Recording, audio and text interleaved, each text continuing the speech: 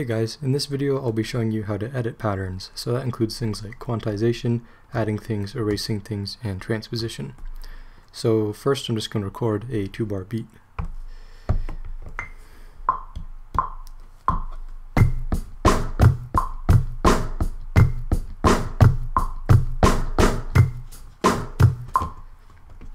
So the first thing I'll show you how to do is quantization.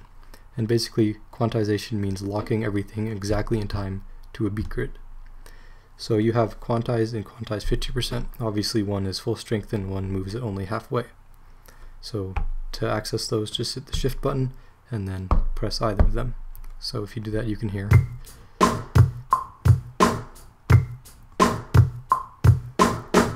It's exactly in time.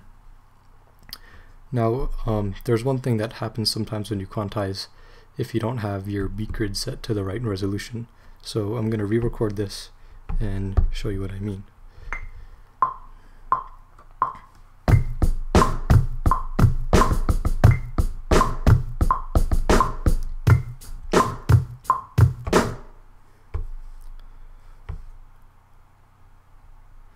Alright, so say you quantize that and then you play it back.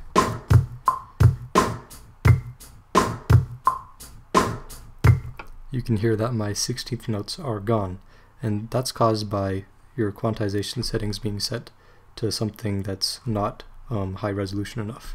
So to fix that, go ahead and undo your quantization. Just hold the shift and then hit pad 1 to undo. Go to your grid, hold this down, make sure you're selected on step, and choose something that'll be high enough resolution. So I'll just choose 1/16th note and redo the quantization.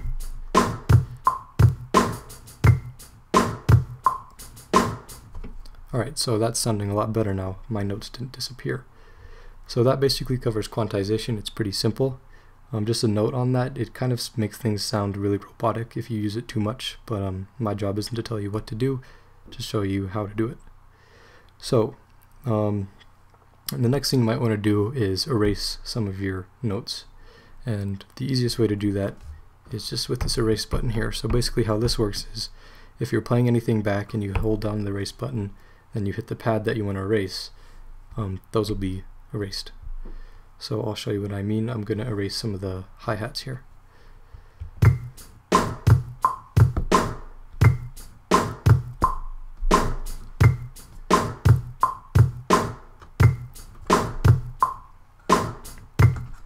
So you can hear how that works. If you want to erase all the events, all the notes on a certain pad, it may be a little time consuming to hold down erase the whole time. So to get around that, you can hit the select button and then make sure you're selecting events up here and then hit whatever pad that you want to select. So basically what this does is selects all the notes on the certain pad. So I'm going to go to all my hi-hats, exit the select mode, and then hit shift pad 9 to clear.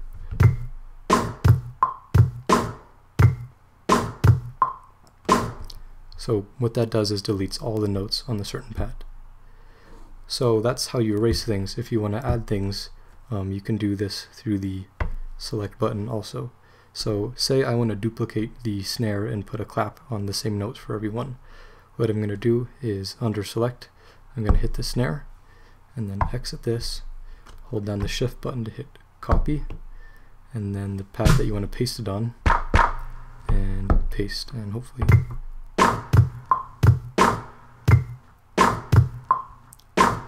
you can hear how that copied all the snare notes and pasted them onto the clap notes, so now you have a layered snare and clap.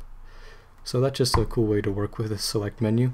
It comes in handy so you don't have to go through on your computer and manually select all the notes. The next thing I'll show you how to do is transposition, and I hardly ever use this on drum groups, so I'm going to head over here to a synth I have and show you how that works. So again, I'll just record a basic pattern here.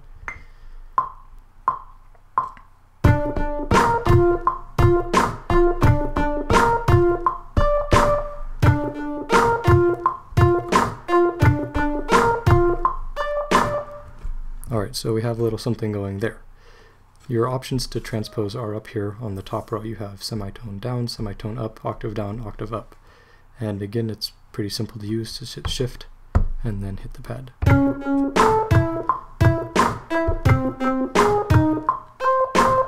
If you want to go up whole octaves, just hit the octave buttons.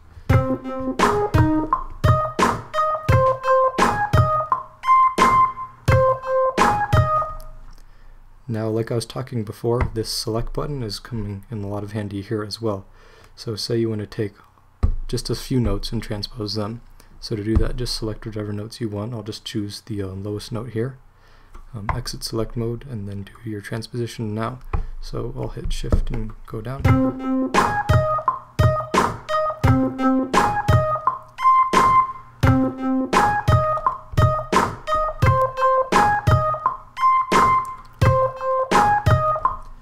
So those are some basic techniques to get you started with some editing. It's pretty cool that you can do it all from the hardware. It just takes a little bit of time to figure it all out. So thanks for watching this one. In the next tutorial, I think I'll be showing how to add effects to everything. So stay tuned for that one. As always, if you have any questions, you can go ahead and leave them in the comments. Any suggestions for future videos, I really appreciate those. So thanks for watching, guys, and I'll see you soon.